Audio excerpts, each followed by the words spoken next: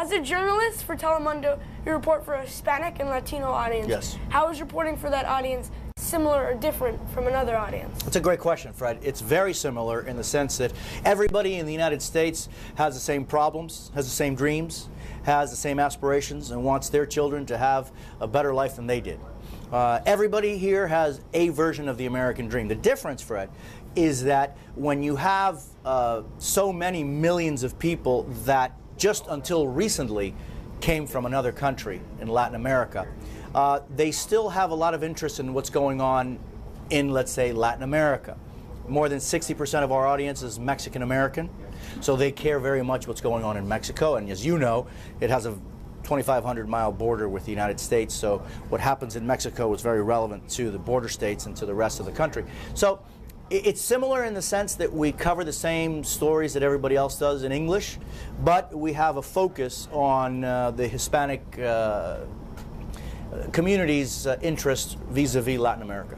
I read that you were the first Cuban-American to host a network news program. How does your heritage impact your work as a journalist? Yes, I was the first Cuban-American to host a network news program in English because luckily, even though I'm very old, there were some before me that opened some doors. I think that it's really when you're the first at something, you have a responsibility to, first of all, work hard, study hard, and make sure that you do as good of a job as you can so that in the future, others that are 11 years old see you and say, you know what, maybe I could do it. If he can do it, I can do it. And so I think that's how it helped me to recognize that it's not just about one's personal triumphs or even one's career. It's about making sure that you do everything you can to make a difference, and that kids like Fred or Ricardo that are 11 years old and they're seeing someone like themselves on English language television can say, you know what, if he can do that, I can do that. So that's what I take from that specific thing. Did you face any obstacles in becoming a journalist because of your heritage, and how did you overcome them? That's a great question, Fred. It's difficult, even in 2011, for some to say Jose Diaz-Balart. It's not a very easy name to say for many people. It's three names, and you know, it's kind of confusing to some people. So I've always faced the issue of, gosh, that's a name that we're not really used to.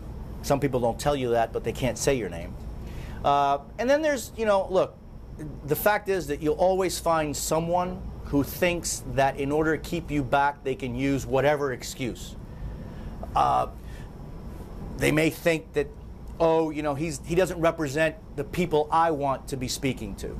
But they could say that about blonde kids with blue eyes. So the fact is that whatever other people think is an impediment for you to continue and succeed is just a door that you have to go around. I never harp on that because I think that whether it happens or doesn't as we go along, I think that we all have to just never take no for an answer. If you have dreams and aspirations, and if you've studied hard and you've done everything you can in school to listen to the teachers and to listen to your parents and to make sure that even though you are young, it may be that you have an accent, or your skin color is different or than others, or a number of things that other people could think are different about you. It's important to never take no if you prepare. That's why you got to prepare from your age and even younger, man, because you'll always find people that will talk to the hand, and you just got to go around that hand. And the way to go around that hand is by being prepared and studying and know how to read and know how to write and caring about your education. When did you first want to be a journalist, and what about that profession appealed to you? I think of journalism as public service, Fred. I think that we can all make a better world by simply doing what you feel your heart tells you you are here on this earth to do. I didn't know I was going to be a journalist till after college. I thought I was going to do something that was going to help in some way, but I didn't know how. And life has a way of, in my specific case, of kind of letting the chips fall in a certain way to show me that this is the way that I could probably help our community. But it wasn't until I was already working in journalism, I thought I was going to do this temporarily, that things happened and I went, you know what? This is something we could do to help bridge different people with different thoughts and people who don't understand different things. Imagine if you can go somewhere, Fred, and by your reporting let someone somewhere else understand something that they're not dealing with, you're doing a good job. But it's all about being prepared in life and studying hard and respecting your education. What are the most important education issues and stories for Telemundo's audience, and are they different from the concerns of other audiences? Highest dropout rate in the country, lowest high school graduation numbers, the digital divide. You know, there are a lot of people in our community that don't have access to a computer or the internet at home. Imagine how different your life would be if at home you didn't have access to a computer and to the internet. It'd be like tough, wouldn't it? Yeah. Okay, imagine never having that. And then imagine going for the first date at school when they're going to be in a school where Fred has had internet since he was born and access to the information, and then another kid who's never even had that. That's not the same playing field. So those are the issues that we're dealing with. Why is education reporting so important? For what I've just told you. Because we are a community, as the Hispanic community, that has a serious dropout rate, and at the same time we're the largest minority in the country. It's the fastest growing population in the country, and that's not good math.